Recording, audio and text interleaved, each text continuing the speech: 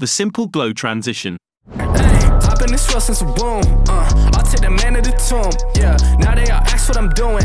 Well, you see it as soon. Today's video is sponsored by the Happy Tree Friends.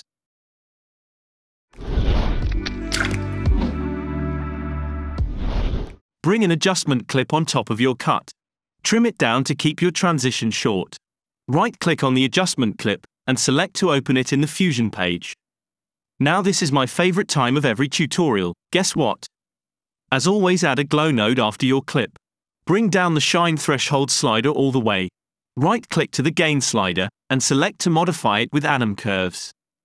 Go to the modifiers tab and change the source to duration.